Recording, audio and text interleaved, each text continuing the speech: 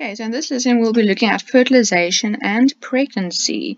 So first of all, let's start with talking about there are different stages of reproduction. So before we get to the fertilization stage, some certain steps have to happen between a cow and a bull. So there's mainly broadly six steps or stages of reproduction. The first one we have talked about is oestrus. So basically this is when the female goes into heat and she allows the bull to actually mate with her. Then secondly is the actual act of mating. The male then will mount the female and release his sperm into her reproductive tract. Again, very vital step. Without this, fertilization can't happen. Then thirdly, after mating, or yes, this usually happens after mating, is ovulation, because she goes into heat before ovulation actually happens. Ovulation is when a mature egg cell is released into the fallopian tube. So again, at this stage when ovulation happens and the egg cell is in the fallopian tube, usually mating would have happened, so meaning the sperm cell will be there ready to meet the egg cell when it's released into the fallopian tube. Then fourthly, you have the act of fertilization. That is when your sperm cell meets its egg cell. The sperm cell fuses with the egg cell basically, and that's your fertilization. Fifthly is gestation. So gestation, please remember the word, basically is a fancy term for pregnancy. So when we talk about animals, we actually use the term gestation. Pregnancy technically is more a human term. So gestation is developmental period of the zygote into a fetus, and then eventually it ends with birth. So gestation begins with the zygote, it turns into a blastocyst, then eventually an embryo, and then from the embryo into a fetus, and then again it ends when the baby is born, and then it's known as a calf in the case of a cow. Then sixthly, of the sixth part, is parturition basically, and that's the fancy term for birth. So in animals we usually talk about parturition. So this is the ejection of the fetus and also the placenta from the uterus of the mother. So this is basically when the baby is born, or for the animal a calf is born. But usually we talk about the ejection of the fetus. It's still a fetus while it's inside the womb. As soon as it comes outside, then we talk about a baby or a calf. But please remember that the placenta also comes out. So both parturition is about the fetus and the placenta. Okay, and here at the bottom we see a nice picture of a very, very pregnant cow. Okay, so the fertilization process, quick in some semi-detail. So here we have an egg cell, and the egg cell now has two potential sperm cells that want to fertilize it or penetrate into the egg cell. So this side is just a zoomed in image of what happens. Here we have our egg cell, and here we have one sperm cell, the lucky one, that is going to basically, in four main steps, fertilize the egg cell. So number one here represents the sperm reaches the egg cell. Nothing fancy about that. Secondly, what happens is the acrosome in the sperm head itself is then released. And remember, the acrosome has enzymes that now specifically will digest this outer layer of the egg cell, because at this point the sperm cell can't get into the egg cell. So now the enzymes are eating away at this layer, and this layer is known as the Zona Pellucida. You don't have to remember the word or to be able to write it down, but it's good to memorize it just in case they use the term. So just know that the Zona Pellucida is this outside membrane of the egg cell, and the sperm cell must basically eat its way through here to get to the nucleus of the egg cell. Okay, and thirdly, what happens here is now the sperm head penetrates the inner membrane of the egg cell and makes the egg cell impenetrable for other sperm.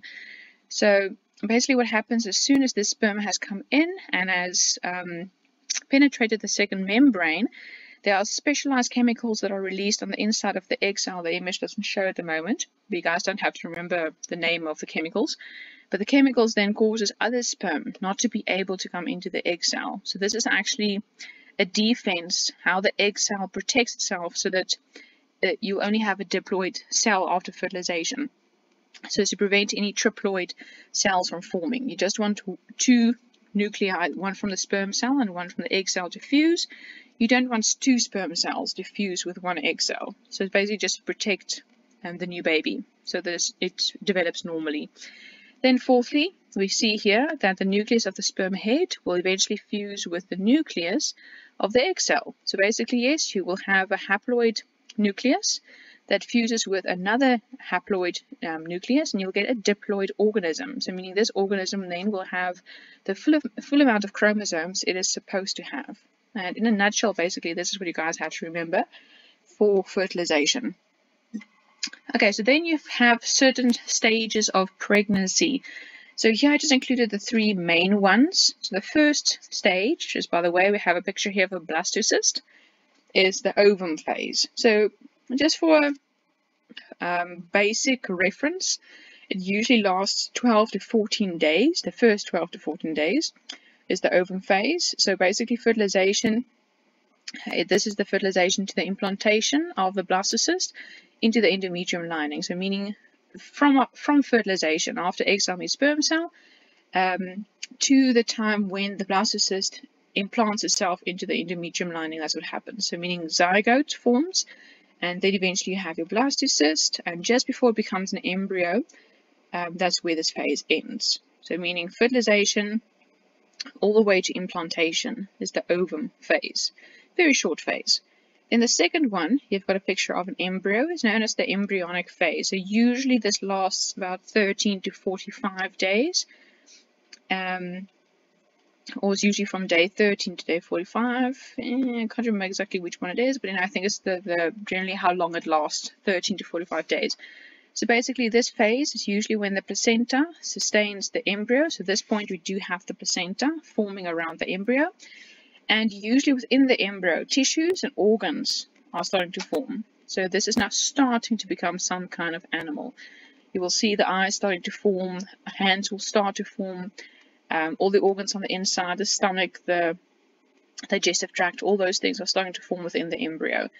Okay, and then the last, or usually the third and last phase is known as the fetal phase, usually around 46 to 282 days. So the entire pregnancy generally is about 282 days long for a cow generally. Okay, so basically in this phase what happens, the embryo becomes the fetus, so then it's known as the fetus, but just when the characteristics of the animal starts to be visible, so meaning it starts to look like a cow. You can see the head, the tail, the feet, the legs, everything that tells you that this is going to be, what species is going to be. Then it's known as a fetus. So, and as well, apart from being able to see these characteristics, you can also see the embryonic membranes, so meaning the chorion, the amnion, and some of the other layers on the inside as well. So you literally can see the amnion with the amniotic fluid with your embryo on the inside, well, embryo that's now a fetus on the inside. So it will be basically your fetal phase. Okay, so that's basically with your development of the young baby or calf in this case. But sometimes, especially in cows, we can have multiple births, so meaning twins. So technically with twins, usually there can be complications because it's not very normal for a cow to have twins, but it does happen on rare occasions. So basically when an identical twin forms, it's when one egg cell or one ovum is released from either one of the ovaries and then is fertilized by one sperm cell. So meaning it's the normal fertilization process. But then that fertilized egg cell, which is the zygote, for some reason then splits into two to form two embryos. So meaning you still have the normal fertilization, one egg cell, one sperm cell, one zygote, but then it's split between it being a zygote and a blastocyst. They're split in half, and now you've got two embryos. So that's when you have identical twins, because both of them have the same DNA. But then you also have something called fraternal twins, especially in humans as well. We have the same fraternal twins. What happens here is when two egg cells or two ova are released and fertilized by separate sperm cells. So basically you've got two egg cells and two sperm cells. So this means you'll have two embryos that develops to form non-identical twins, and usually for cows it's different genders. Same thing can happen with humans because there's two sperm cells. The one sperm cell could have been an XX and the other one could have been an XY. We don't know. So the same thing could have happened for cows as well. So it's not always this way. You do get non-identical twins that are both girls or both boys, or in this case for the calves, heifers and bulls. But it could be that one is female and the other one is male. So sometimes it happens to the different genders. Okay, so when you have fraternal twins, and usually when they're different genders, we have something called a free Martian. We have talked about this in a previous lesson. So basically a free Martian is the female of a non-identical twin pair, and it usually is, or she is usually sterile, so she can't reproduce. Because usually when she comes into contact with a specific hormone of her brother in the womb, then this causes her to actually develop a Y chromosome. So she technically is a female, but if her blood mixes with her brother's blood in the womb, then she becomes sterile because of this hormone exposure.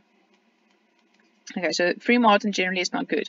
But if you do have fraternal twins, one male, one female, it does not necessarily mean there will be a free Martin. Sometimes they're born normal, and the female calf is reproductively, can reproduce, and the male as well.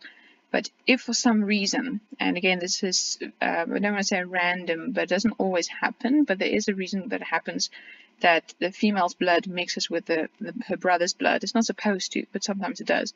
Then this free Martin thing can occur. Okay, and then lastly, why in a cow would abortion happen? So before we talk about reasons, let's first look again what is abortion. It's basically the premature termination of pregnancy before the gestation period is supposed to be over. So the full gestation period is that 282 days roughly for cows. That's the full term. But abortion is when the pregnancy ends before the baby is supposed to be born. So usually an underdeveloped fetus is ejected from the uterus. Okay, so reasons for this to happen, and again here at the side we actually have a picture of one of these rejected fetuses. They're still very small, it's technically still an embryo. Very small, doesn't even look like a cow yet. So reasons for abortions. The first thing is usually uterine infection. So again, if something irritates the cow's uterus, she could prematurely abort. Secondly, sexually transmitted diseases. So if this embryo again was tainted by some kind of disease, the body will reject it. Thirdly, nutrient deficiency. If the cow does not get enough food, again, she has a lack of nutrients and she can't feed herself and her baby, then the body will abort. And fourthly, hormonal disturbances, usually a lack of progesterone, because you guys can remember, progesterone is actually very important to sustain pregnancy. Again, P pregnancy, P progesterone. So if there's not enough levels of progesterone, the embryo will not be sustained within the uterus. Then also any stress conditions can also cause the body of the cow to reject, something like transportation in bad circumstances, and also extreme heat can cause this. Again, if the body of the cow is under stress, then this will happen. Then also any injury during pregnancy testing. So again, pregnancy testing, a vet usually does the same thing as with the artificial insemination, where he places his one arm into the anus of the cow to try and feel basically what's happening in the reproductive tract from up top. But if this is done in a wrong way, he could potentially maybe sever the placenta, or something can happen with the development of this fetus, and then he can hurt that, and again it can cause an abortion. So the vet should know what he's doing, and not just anybody should try and do pregnancy testing. Then also lastly, any pasture high in estrogen. So this actually goes along with the hormonal disturbances. If there is too much estrogen inside the body, the levels of progesterone will lower, and this can cause also an abortion. Okay, and that is it for this lesson.